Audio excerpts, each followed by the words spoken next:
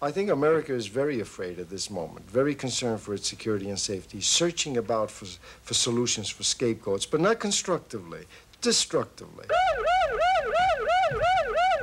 If they'd take these dopers and the criminals and the rapists and the muggers and simply put them to sleep, we wouldn't have any problems. But oh, the poor things, they were disadvantaged.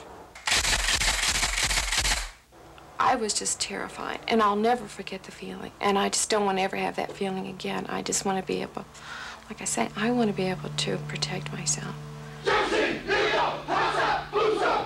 Fear, fear, fear. And what we've done is we've paralyzed the nation. People's liberty is being taken away from them by default. Drop it! No! We're heading for a lot of trouble, believe me. The fate of Minneapolis is tied to the fate of the nation. As the nation goes, so shall it go.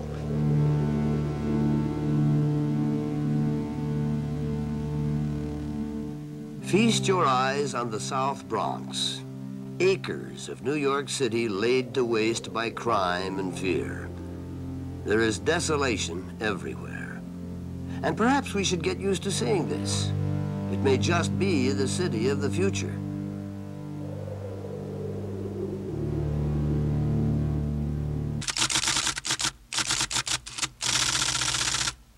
Good evening.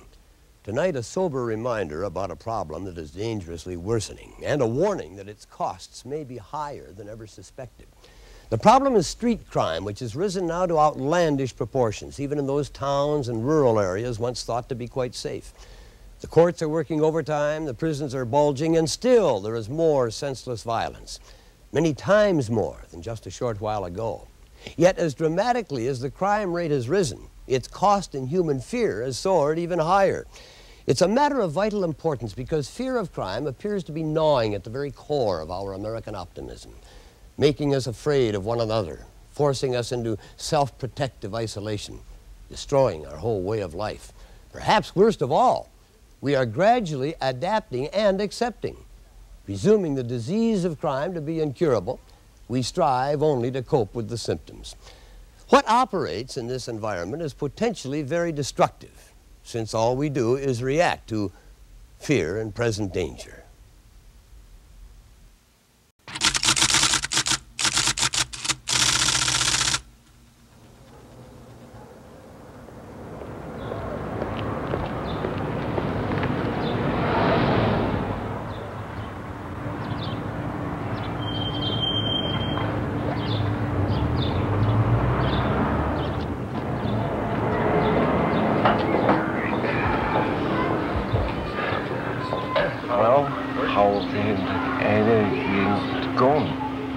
Good. How's that? Excellent, excellent. Good. You've been taking therapy now? Back on therapy? Well, I will be. You will be going back? The same woman? I don't know. The star on my head. Yeah? It's up. I got a spore up there now. In your brain? Yeah. Still? Yeah. They say how long that'll take before that'll heal? No. He's not at all the kind of person he was. He was a very robust, outgoing individual who was just happy with life in general. Since his accident, he's become less willing to try to talk to somebody because he can't emphasize his words correctly. He has to sit and think about it, and whatever comes up in his head doesn't come out the same way. So he became more or less an introvert. Well, I'm not quick in my hands and thinking what I used to be. I was out for, I think, 22 days in the hospital. And when I wake up, my son, Gene, was there. It's been very difficult for me because I've had to make all the arrangements for him. There's a lot of time off of work, a lot of expense, a lot of hurt feelings, and just, it's hard to take. I didn't see the man come at me. I didn't know it was going to happen. If I did, I wouldn't be here. It was an April afternoon in 1980. John Fenning was leaving a liquor store with the 6-pack of beer he had just bought there. Then someone in the parking lot demanded he hand it over. John refused. Moments later, he lay unconscious, struck in the head with a wine bottle. It's hard to put into words actually how I feel about it. It's just, he's going to be this way for the rest of his life, and the other fellow's going to be free to do it again to someone else. So where's the justice?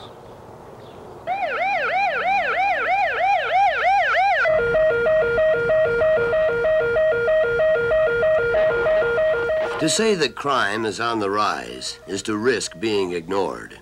You've heard about it before. I know. We've all been hearing about it for years. And while we've perhaps been turning a deaf ear, crime has grown even faster. The question is, at which point will we decide not to ignore it any longer? Take a look at this. It's the murder rate for Minneapolis, a nice, safe town. Murder is a good statistic because, unlike most crime, it gets reported. In a little over a generation, we went from 6 murders a year to 36. Meanwhile, the population fell 150,000. The murder rate, murders per 100,000, increased in 23 years 860%. Here's New York, a so-called dangerous city. Much more murder, but many more people. The likelihood of being murdered in New York is still 3 times greater than it is in Minneapolis, but that may not be for long. New York's murder rate has increased about 640% since 1957. Remember, that's the same period of time during which Minneapolis's rate increased nearly 900%. Someone in a unique position to comment on such figures is Anthony Boza. In 1953, he became a police officer in New York City. 20 years later, he was assistant chief, commanding a force of over 3,000 in the Bronx. Today, he is chief of police in Minneapolis. Over the nation, over the last few years, we have seen a rapid and scary escalation of violent crime. It's not just an abstraction, it's a reality. The reality is that, that 1 out of every perhaps 3 households in New York City was touched by a very serious crime in 1980. 700,000 felonies in a city of 7 million. Talking about a city that had over 5 murders a day. When I became a policeman, there was 1 murder a day. That's not improved reporting. We were just as good at counting bodies in 1953 as we were in 1980. One recent and disturbing trend is an increase in rural crime. Nationwide, rural crime is rising faster than urban crime. In preparing this program, we picked one county in southern Minnesota at random. Although situated an hour-and-a-half's drive from any urban area, the sheriff's office there reported that in the last year alone, residential burglary had risen a whopping 44%. At one point, a burglary ring was striking daily, stealing valuables from cars parked at this liquor store, stealing implements, fertilizer, and gasoline from surrounding farms. Meanwhile, this drugstore, in a town of 1,500, has been burglarized 8 times in 13 years. Don Entwistle is the proprietor. This is something you associate with the city. And, well, I guess my mind has been changed. This is the same county where, in 1976, the sheriff was shot and killed while serving mental commitment papers. And where, more recently, an elderly woman was beaten to death by a stranger in her home outside of town. Of course, these are the crimes that make small-town headlines. We can only wonder how many lesser tragedies lie unreported. Well, on the 22nd of April, we went out at 11 o'clock in the morning and found 3 of our top show dogs dead in their kennels. They were the victim of being poisoned. Dot Pryor says the poisoning took place after her rural area underwent some real estate development, and one of the new neighbors began making threats related to the dogs barking. The 3 dogs, she says, were valued at $45,000. But even for a relatively minor incident like this one, the real cost can be told accurately only in human terms. I couldn't love them more if they were children. And Misty was our first purchase. And She was born the day my mother died, and almost the same hour. And I used my mother's money to buy her. So she was very special. And she was everything we wanted. She was that one perfect dog. It was horrible. And I look out there now and I'll never get over seeing them out there. 321. To be on a first match, occurred about 30 minutes ago. Meanwhile, back in the city, violent crime increased an average of 13% last year, according to the FBI. Overall, crimes against property rose somewhat less, except for burglary, which outpaced even violent crime. Minneapolis, that nice, safe city, now practically leads the nation in burglary. There were more than 11,500 of them in 1980. The burglary rate in Minneapolis has now risen 1,400% since the early 50s. Minneapolis today has a higher burglary rate than New York, Los Angeles, or Chicago. Jeff Drake and his wife Lisa are just two of the more recent victims. We went in, the place was just a shambles. And first was shock, you know, and just, God, what have they taken? And so we started doing a real quick inventory. And it wasn't until later that evening when we started picking up things that I realized, God, they got all my suits. You know, you don't go through your closets. It's the last thing I thought anybody would take is my clothes. And then it was anger. Then I got really upset. You know, you feel really violated. I was just kind of dazed. I never expect anything like this to happen to me. I grew up in a very, you know, well-to-do neighborhood where you just never heard of anything like this.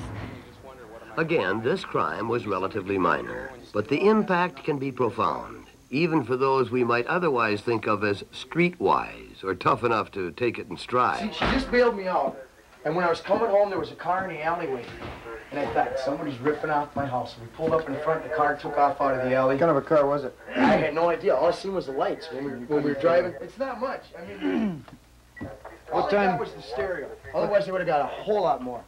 I brought it through a charge account, I charged it, and I just got them painted off. They didn't get the TV, they got half my tapes.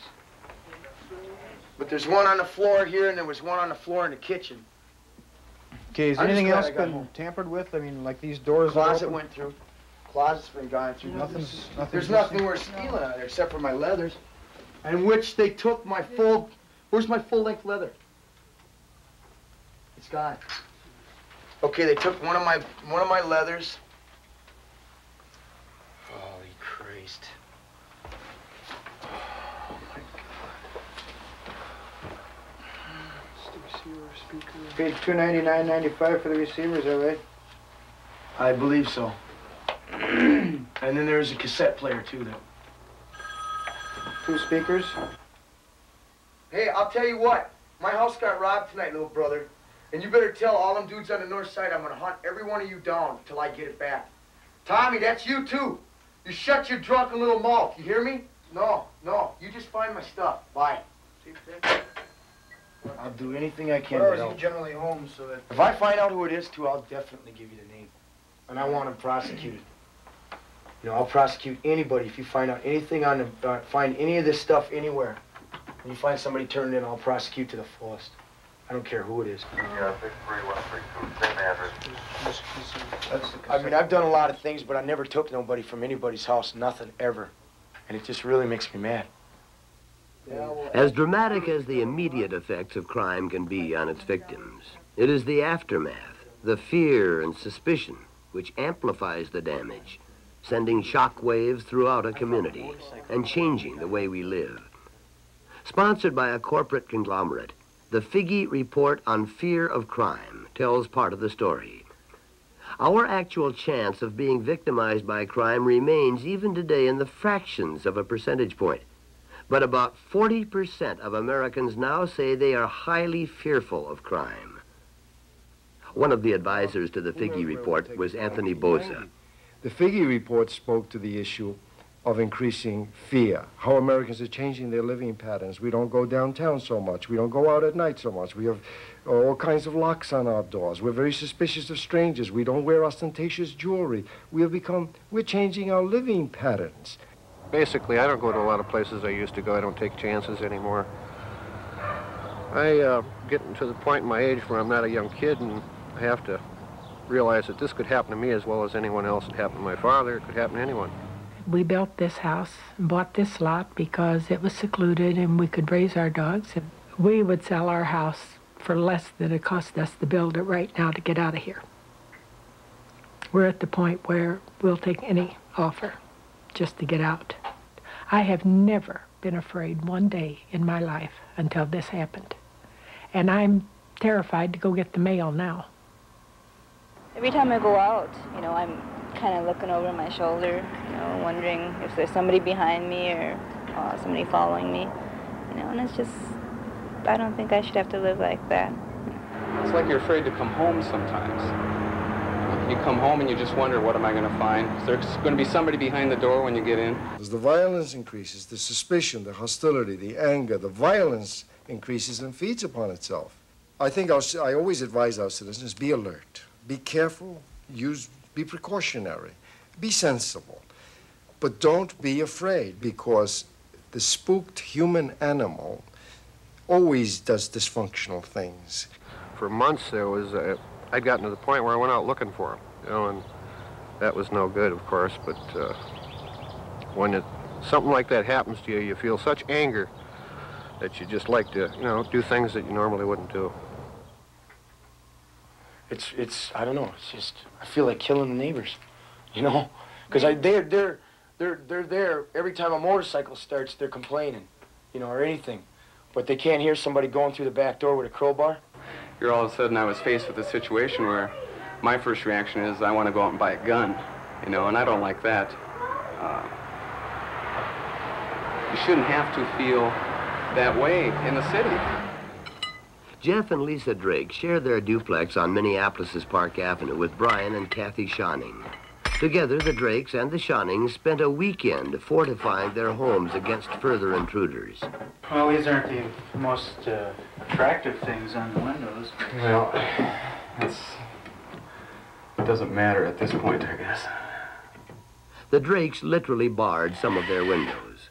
And although the Schonnings' apartment was untouched by the burglary, Brian installed a stronger lock. Both couples said they would move out of the neighborhood as soon as time and money permitted. With deadbolt locks, burglar alarms, and chemical mace, Americans are reportedly going to unprecedented lengths to defend themselves against crime. But few barometers of public fear are as telling and as worthy of public scrutiny as the handgun. Handgun ownership in the U.S. has skyrocketed to a point where today some 55 million of them are in circulation. The implication is that perhaps more than ever, Americans are ready to use deadly force against one another. We are selling a lot more guns to the general public. We can't keep enough guns in stock for the cops, so we've had to restrict a lot of them for police only. After 30 days of... Lori Eggeman is the manager of Law Enforcement Equipment Company in Bloomington. And women especially, too. Women that have never looked at a gun twice are coming in, and the husband's putting the gun in the woman's hand, and she's looking at it like, what do I do with this, right? But they're teaching her how to shoot. She keeps it loaded. They're not afraid to say anymore that if somebody walks into my house, I want to stop them. You know, today they're saying that all the time. They say, I'm afraid and I want them stopped. So they're going with the bigger calibers and they're loading them and they're keeping them loaded.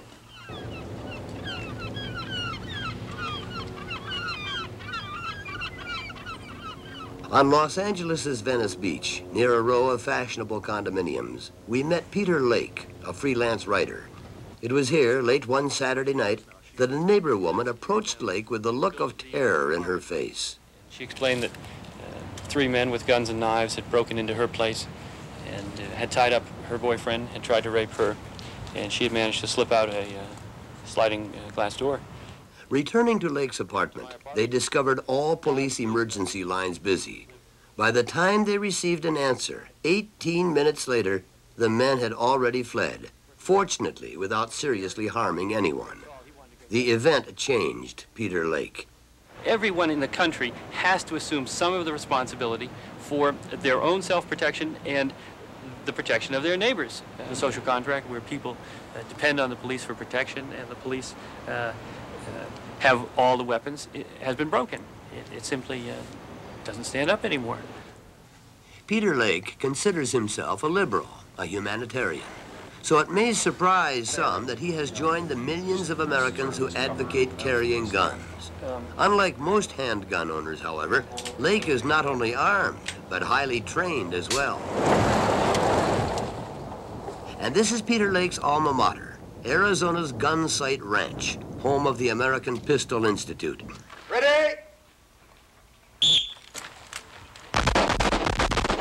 The students are almost entirely professionals. Actors, lawyers, at least a half dozen doctors. The instructors as well are moonlighting pilots or attorneys. Again! Right in the snot locker, ready?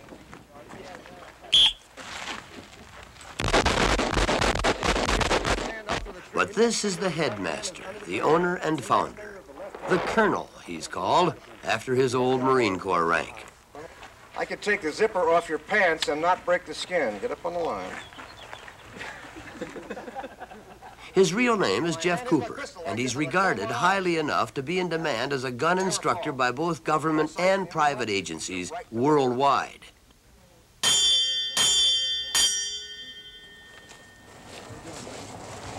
When you leave here, you should be able to face a life and death confrontation.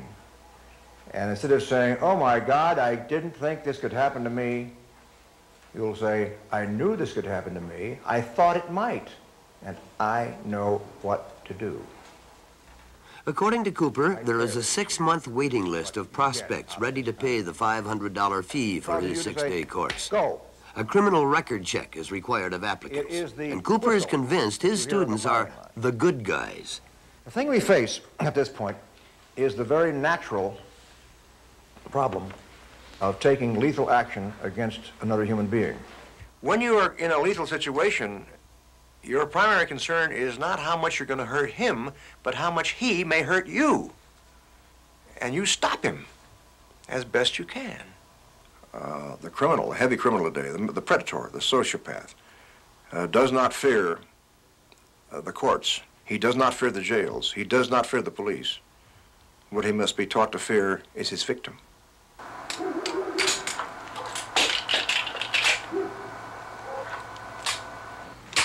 On into the desert night, an entire motel full of gun sight students reviews the day's lesson. In the headshot that they had showed us, one of the important points is on the back side of the motor part of the brain back in here.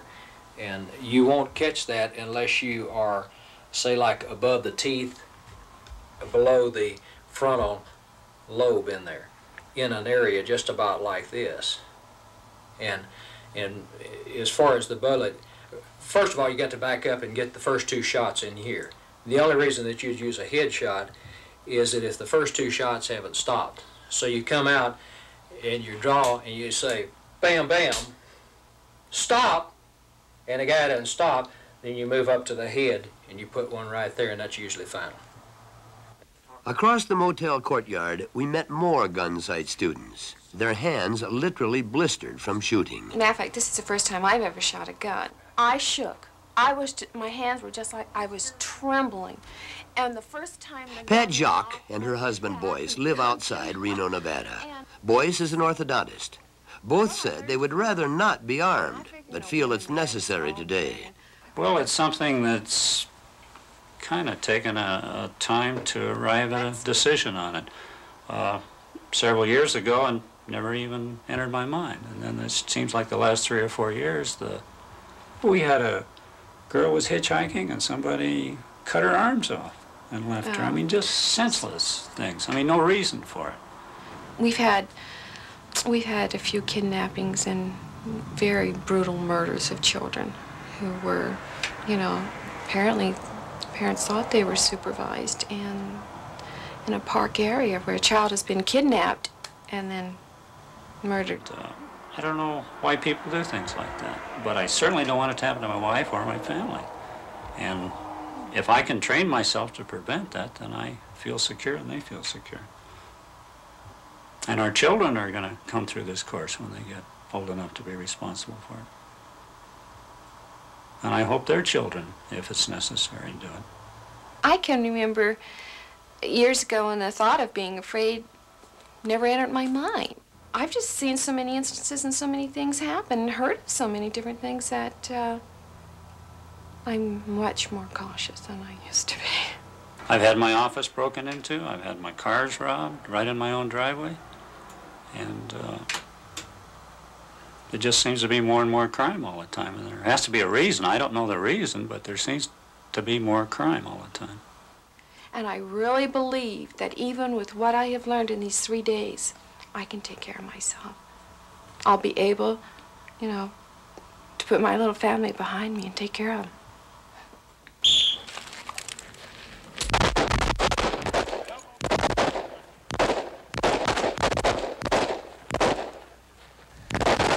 After a few days, students are thrown into situations more demanding than the target range. Exercises intended to more closely parallel real life. There is an emphasis not just on how to shoot and when to shoot, but when not to shoot as well. In the funhouse, an instructor posed as a student. Let's get him.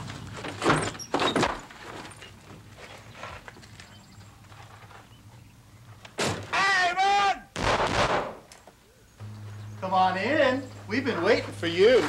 Come out of there, lady. No way! Come on out. Blow your head off, man. Do something, man.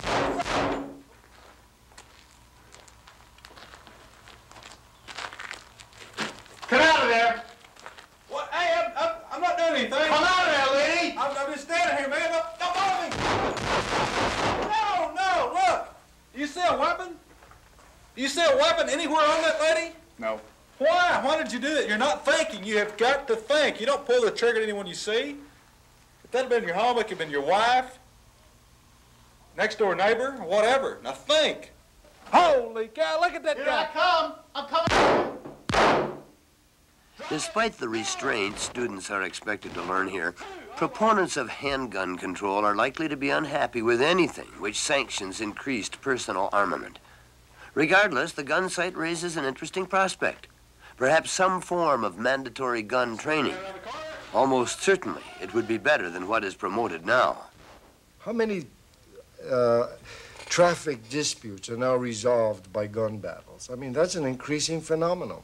How often do people get involved in gun battles that are neither of one of whom is a criminal? They've armed themselves in self-defense, sea of fear. Most people who arm themselves wind up killing themselves or somebody they know and love rather than any criminal. Ready?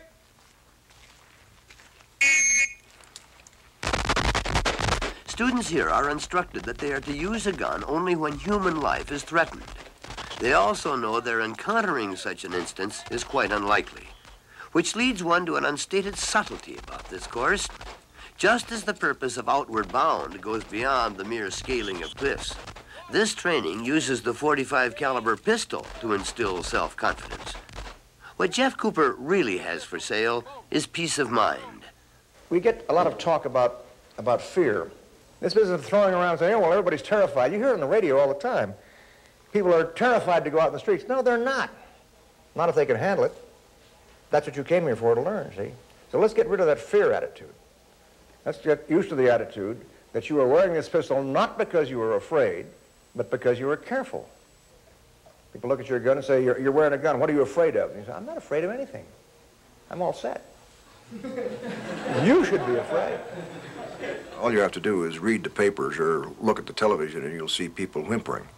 Not only whimpering, but expecting everybody to follow them. Now, we all by the numbers, let's all whimper together. That is a loss of courage.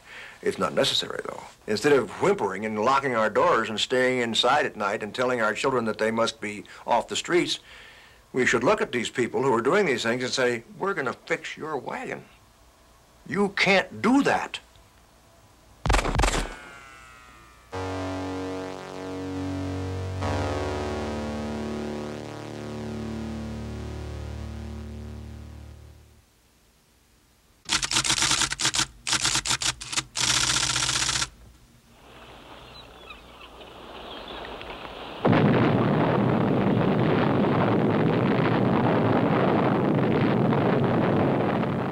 For the first time ever in the 20th century, man himself holds the power to destroy most of life as we know it.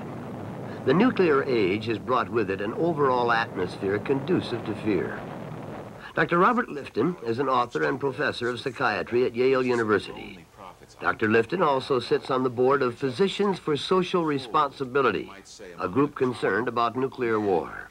Americans are more afraid now, recently, than they have been in the past. And one asks why. Well, there is a sense that we're less in control of our lives. This has to do first with an immediate economic stress. The economic outlook doesn't seem good. There doesn't seem to be any clear-cut avenue of optimism, of improvement in a very strong way. We're not used to this as Americans. And you add to those, then, the nuclear issue, something I'm much concerned with in my work, which I think has a much greater impact on everything. It's like an overall frame in which everything else rests. Recent years have provided still more images of the apocalypse. The sense that our planet is being depleted of necessary resources, and the impression that we are gradually poisoning the air, water, and soil upon which we depend for life itself. We are aware that our world has become more crowded, and yet both our technology and our style of living conspire to isolate us physically and emotionally from one another. Don't stop. Sure shot.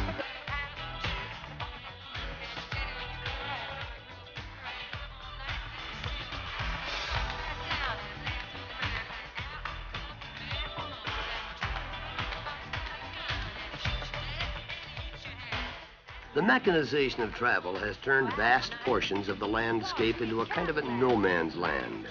The lone pedestrian often feels at risk, and in turn may become reluctant to venture out at all.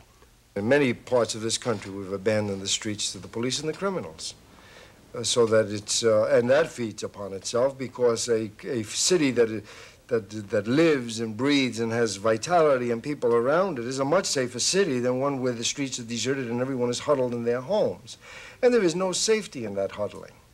No safety, and some might argue no peace of mind either. We constantly try to establish boundaries in our world in order to be secure in it.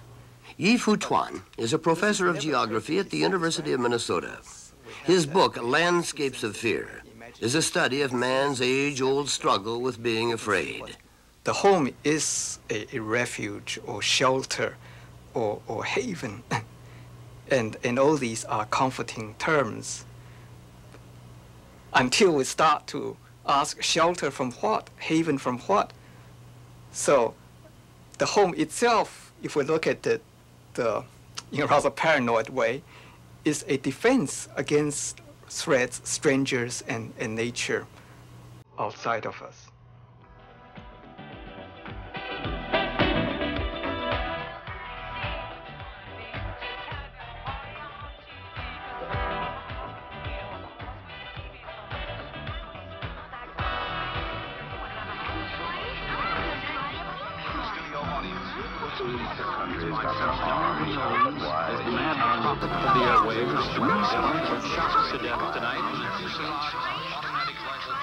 Even at home, the tenuous tranquility is invaded by electronic phantoms of violence and danger.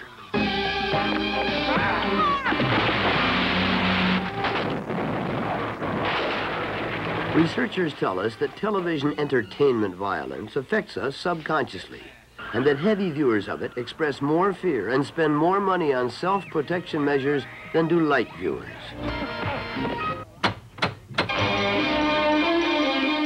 News Weekend, Update 4. Media exposure to real-life violence has its effects, too. Good evening. With a curfew now in effect, the only persons on the streets of Miami's riot-torn areas are police, National Guardsmen, and numerous snipers, looters, and torchmen setting dozens of fires that are now burning out of control. It's a disaster. It's a war zone. There's a war going out there. Most of the children in Atlanta's ordeal were from poor neighborhoods. 2 of the boys were last seen at the shopping center. What has happened to these children has cast a chill over this city, and it's changed the way people live and think. It's just really scary. As events underscore our powerlessness to control crime with traditional law enforcement, we cope by subconsciously conditioning ourselves, accepting as normal situations which once may have triggered outrage. As violence is repeated and we are conditioned, obviously we're becoming inert to violence, and then it requires a more serious event to capture our attention. At this point in New York City, I think in order to make a headline, you would have to have, as has happened not too terribly long ago, 10 or 11 people killed in one apartment. That will capture the public attention, but 1 or 2 or 3 is not sufficient to capture anyone's attention. Mr. President! Periodically, public attention is focused intensely on what might be called super crimes, serious attacks on key world leaders. According to experts, these have an especially profound effect on our collective mindset. The assassination attempt becomes associated with the apocalyptic imagery I've been talking about earlier. Americans feel their national body, so to speak, falling apart. The country falling apart, the nation falling apart. All these things contribute to an apocalyptic atmosphere and a general sense that everything could end, that the world could be destroyed.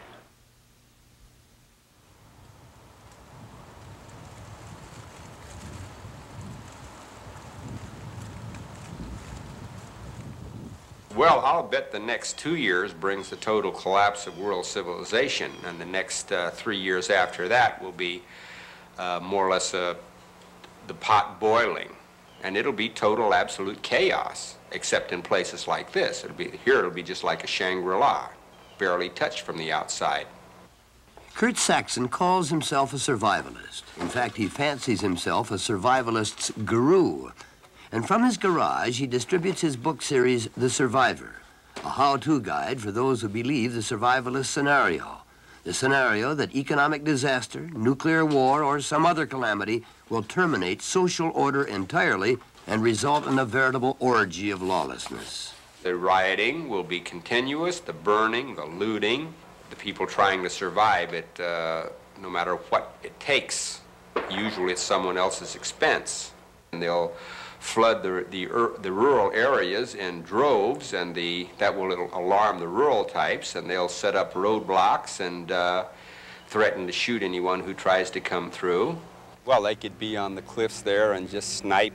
If they're threatened enough, they'll blow up the roads or blockade them. You can just come there and then just put maybe like a case of dynamite there, and you could drop the whole part of that bluff right on any individual vehicle if that's what you wanted to do. Of course, Kurt Saxon is just one member of a growing movement. In an isolated Utah mountainside, promoters are already constructing Turin Arc 1, a 240-unit underground condominium designed to survive social collapse. The whole complex will be ringed with pillboxes. Each windowless apartment comes complete with a 4-year supply of freeze-dried food recessed into walls and furniture. As survival becomes big business, mail-order companies like California's Survival Incorporated are springing up everywhere, reaping the profits of doom. SI sells everything from freeze-dried food to Geiger counters to guns and claims a mailing list of 45,000 names, most customers living in large cities. SI's owner and founder is Bill Peer. He says he's preparing for cuts in the welfare budget. If a person who has been used to getting everything from somebody else is not used to or not able to go out and work for things, all of a sudden doesn't have it coming, cannot get enough money to eat, can't get enough food. So, sooner or later, they're going to have to make a decision of what I'm going to do, and I think, unfortunately, too many of them are going to go out and say, take it from somebody who has it. First of all, you ought to have a pistol for your bedroom, a shotgun to get anyone who might be coming through a door or window, and a rifle like that for anyone coming from a little further away. And if I were in the cities, I would make sure that I had these weapons because with dope being rampant, my gosh, they'll rip you off for anything. They get this dope habit, and it's spreading, and it's getting worse and worse all the time, and no one's safe. People are going insane all over the country. Saxon fancies himself something of a weapons expert. He designed one gun himself, something he calls the crowd pleaser. That's my 11-shot shotgun that all I have to do is just hold back the trigger and pump it, and it'll fire as fast as I can pump.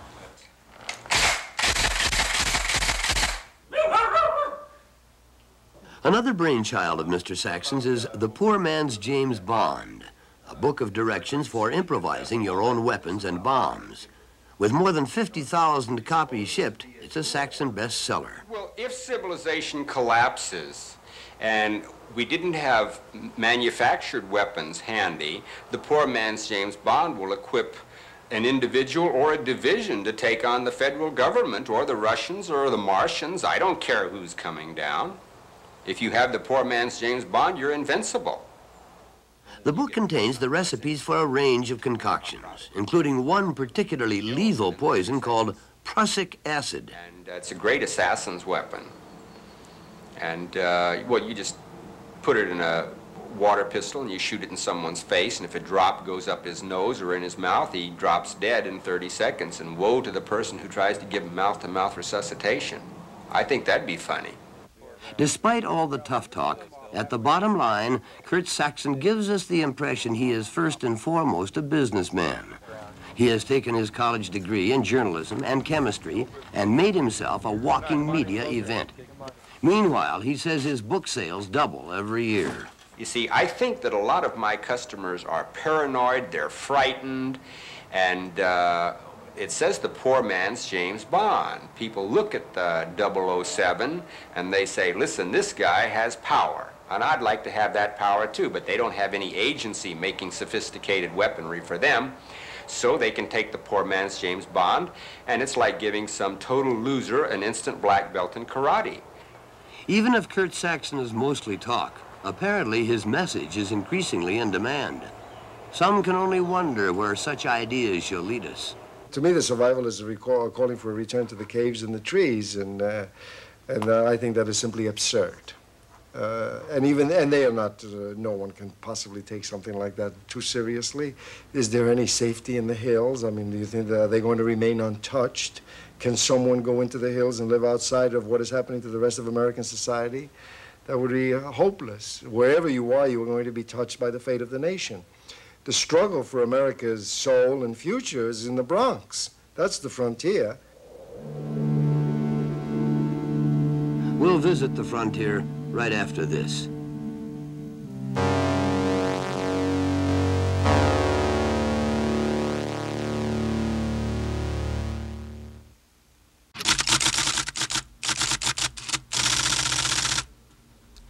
Fear, we are told by those who study such things, is not entirely without redeeming value. It is, for example, one of the reasons our species survives. Fear sometimes is the only thing that saves us. And so tonight, a hopeful sign, awakened perhaps by fear. Some of us now are just beginning to stir from our slumber of self-neglect, starting constructively to make the first hesitant steps out of the shadows of helplessness and inaction. Our theory, and of course we have no way of knowing for sure, but our theory is opportunity plus the offender equals the crime.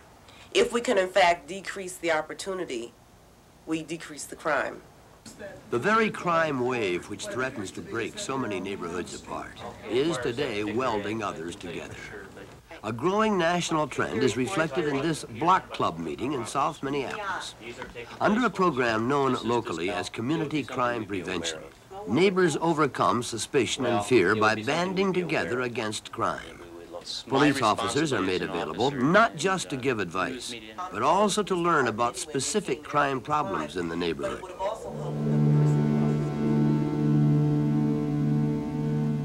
So it goes in isolated pockets across the nation. Hopeful signs, even where the obstacles are the greatest.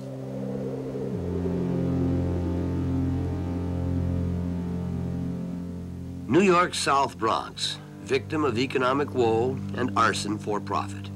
Inner city tract so tough that its police precinct house was nicknamed Fort Apache, a last outpost for civilization and order in a scorched wilderness of crime and depravity. Yet from these very ashes, rose a remarkable phoenix.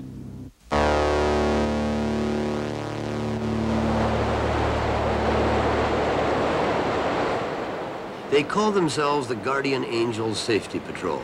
They ride the toughest subway trains and walk the roughest city parks in all New York.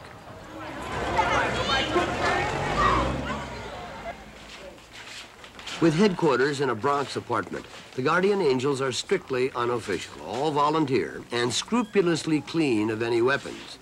Now, 700 strong, they derive their impact and effectiveness from the fact that they're just neighbors who care. Their leader is Curtis Sliwa. Angels just call him the Rock. Once again, the situation is never going to get rectified until the people get off their duffs, stop feeling sorry for themselves, and begin to interact with one another. Know who your neighbor is. Take upon yourself the responsibility for your neighbor's possessions and their civil rights. You got to do it in the blocks, the neighborhoods. Because if you don't do it there, I don't care how many cops you have. I don't care how many volunteers. I don't care what kind of judicial system, what kind of mayor, what kind of political process you have. You're going to continue to have that increase in crime. Prowling this subterranean landscape like something from a Tolkien fable, Sliwa sometimes appears as if from nowhere to exert his absolute authority over the patrols. It only takes one mistake. And you're wondering why you ain't getting your shirts? That's why you ain't getting your shirts, because you know. One more, and that's it. Eliminated everybody. The whole organization is run on a shoestring, financed by a combination of donations and Sliwa's personal savings. Nobody draws a salary, and Angels buy their own berets and T-shirts. Anyone have change of a quarter? Communication is maintained by public telephone and through a curious system of hand signals. The Guardian Angels may be loosely organized, but they are not entirely untrained. 14, 15, 16, 17, 18, 19, 20. Is anybody tired here? No! I can't hear you. Is anybody tired here? No! Okay. In grimy basement space donated by a Bronx apartment owner, the Angels learn how to handle themselves if ever they're required to fight. 8, 9, 10. My grandmother kicks harder than that. If you kick anyone on a train like that, so you got a mugger attacking you with a knife or something, you're not going to do nothing. You got to kick him hard. Kick him like you just raped your mother.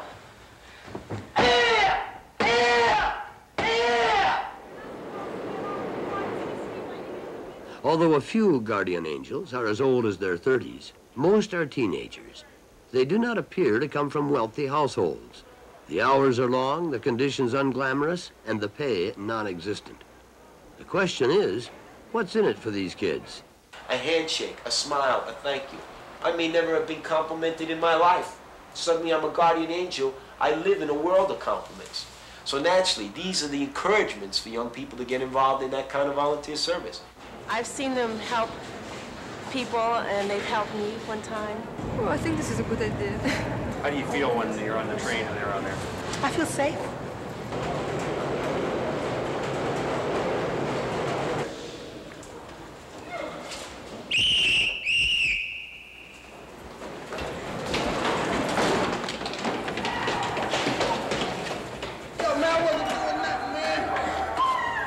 Was he harassing you? Yes, you was. Wasn't harassing. Yes, you were. You were trying to take my bag. You lied. A patrol of Guardian Angels staged this assault when we asked how they would respond to an actual crime. They say their object is simply to defuse the situation while somebody calls the police. If they can, the Angels make a citizen's arrest of the wrongdoer and hold him until official help arrives. Unfortunately, the official help has been less than supportive. Hinting that the Guardian Angel approach smacks of vigilantism, the New York Transit Police have been reluctant to recognize them.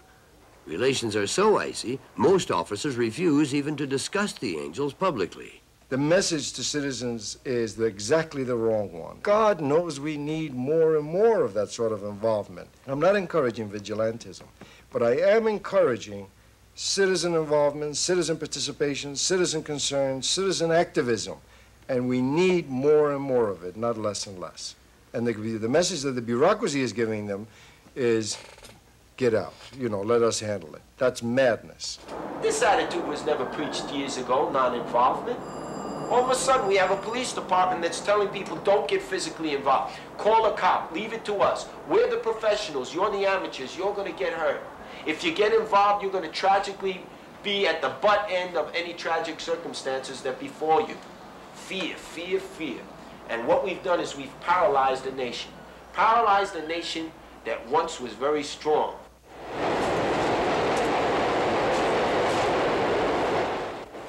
In the final analysis, the value of the guardian angels lies far from their efficiency as policemen. The service the guardian angels provide us is simply their image, an image of strength, active caring, and fearlessness, commodities seemingly in short supply these days. The guardian angels deserve credit not just for capturing or deterring wrongdoers, but for capturing the imaginations of the young, people who, but for this role model, could have gone terribly wrong. Finally, the guardian angels can be thanked for focusing some public attention on a problem that must not go begging any longer. We should be generating a national debate as we did with the Vietnam War, with the ecology movement, with the consumer movement, with the defense movement, with the threat of Soviet Russia, and get the citizens involved, asking questions, not begging for answers from pundits like me, but searching our own souls as citizens and beginning the Socratic exercise of questioning so that we begin to discover the forces that we have set in motion that are creating all of this gratuitous violence. I think that the fate of Black America and Hispanic America is in the balance, because as America gets more frightened, it is going to become increasingly repressive. The human animal is very dangerous when frightened. It leads to Hitlers, it leads to Holocausts, it leads to repressions, and I'm afraid that as America continues to become increasingly afraid, it is going to seize simple, quick fixes, quick solutions to very painful problems.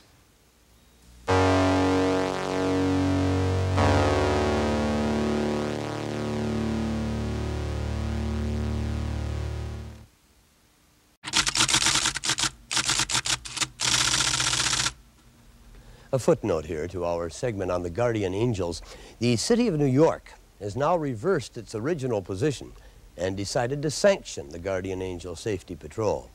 Meanwhile, angel chapters have spread to some 18 major cities, in addition to New York. To both bits of news, we say bravo.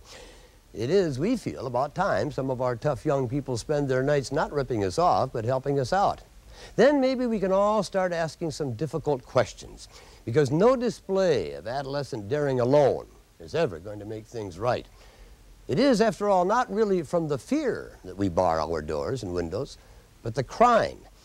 For years, we've built more jails, written more laws, and hired more policemen. Now we're keeping a gun under the pillow, as though that were the solution all along.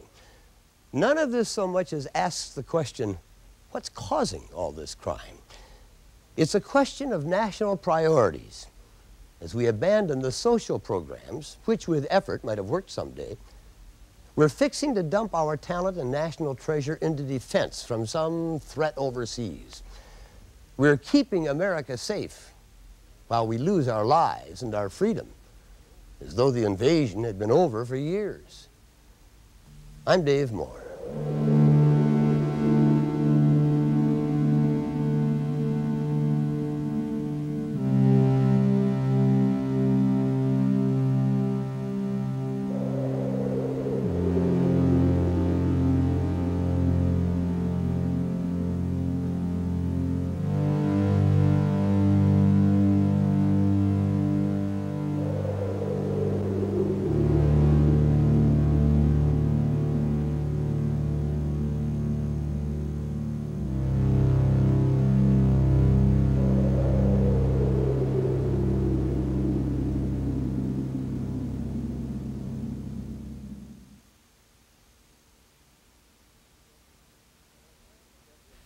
For a transcript of tonight's program, send $2 to the Moore Report, WCCO Television, 50 South 9th Street, Minneapolis, Minnesota, 55402.